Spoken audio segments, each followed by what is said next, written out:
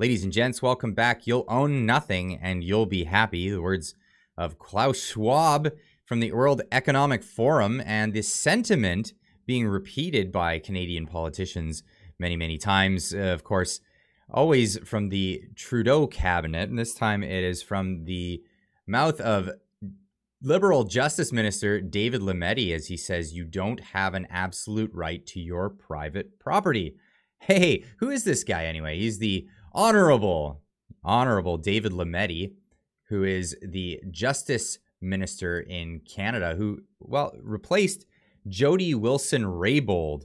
As you may know, Jody Wilson-Raybould was the Minister of Justice Minister, Attorney General in Canada, up and until the point when she wanted to pursue charges against SNC-Lavalin for their involvement in the scandal that they had going on over there. When she refused to drop the charges or not pursue the charges, she was quickly replaced by this crony who is happy to drop those charges and save Justin Trudeau from further embarrassment in government.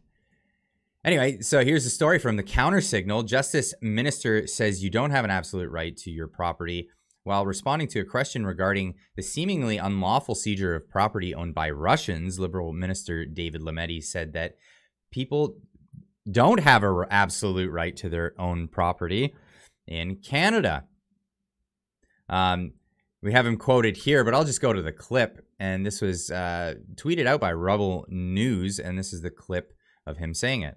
Minister Lametti, I want to just ask you about C-19 and the idea of seizing and selling off Russian assets. The idea that some observers say that is on shaky legal ground. How do you respond to that? Well, look, we'll obviously tailor the provisions so that it could withstand a court challenge. You don't have an absolute right to own private property in Canada.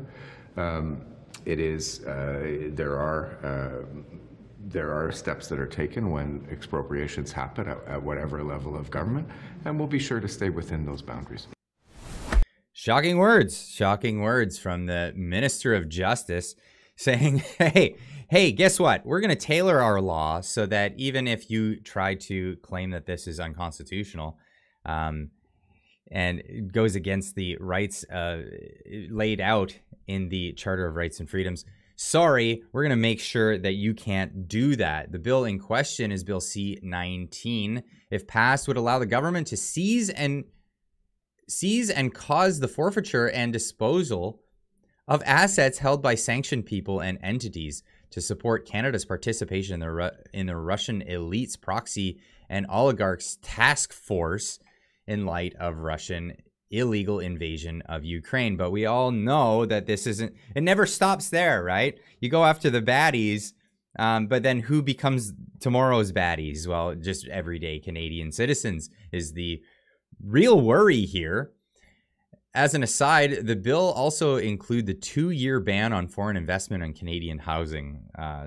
One of their ploys to try to say that they're doing something about the housing crisis in Canada. But meanwhile, opening up immigration, so anybody who would fall under that would just immigrate to Canada on paper anyway and then buy whatever property anyhow. So just a do-nothing provision in the law. However, it appears to fly in the face of the United Nations articles. They're on the responsibility of states internationally wrongful act, while apparently allowing for the freezing of assets of countries committing wrongful acts, in quotes, like waging war. It does not appear the act provides for governments to seize those frozen assets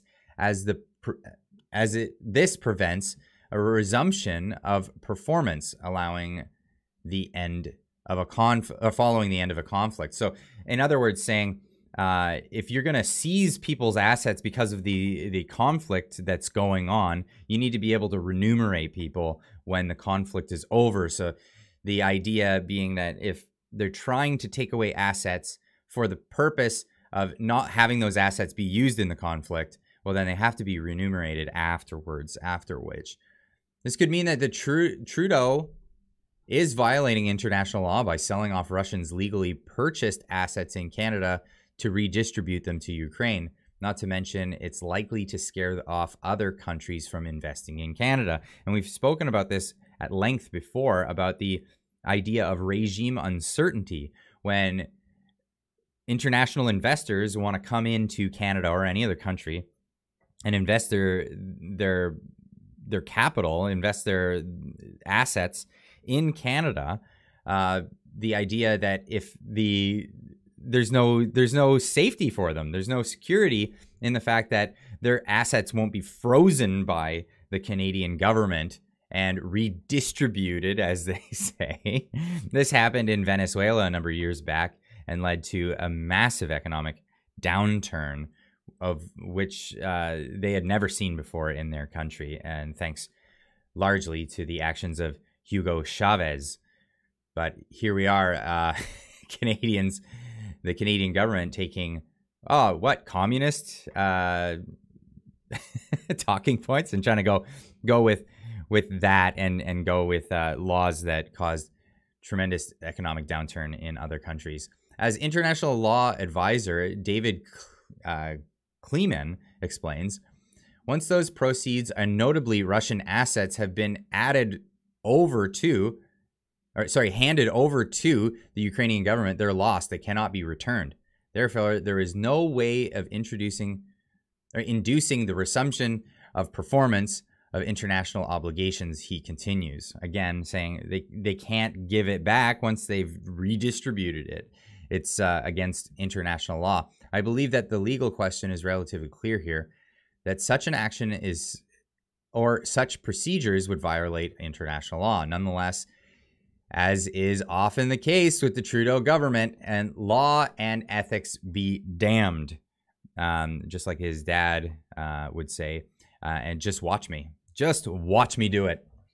I don't care what the actual law says and what may be detrimental to this nation as a whole moving forward and into the future. But here we go. There is the sentiment coming from more members of the Trudeau cabinet that you don't actually own the property that you hold in your possession. It can be taken from you at any given time for whatever reason they see fit.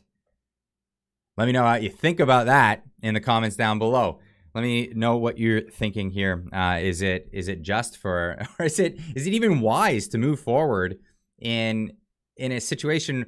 Why would anyone come to Canada with their assets? Why would anyone bring their assets here? And why would anyone with assets continue to hold them here in Canada when the chances are they could have that seized at any given time for whatever reason they end up seeing fit? And they're showing, obviously, a will to do that. Anyway, let me know what you think in the comments down below. We'll see you guys in the next video. Keep on trucking.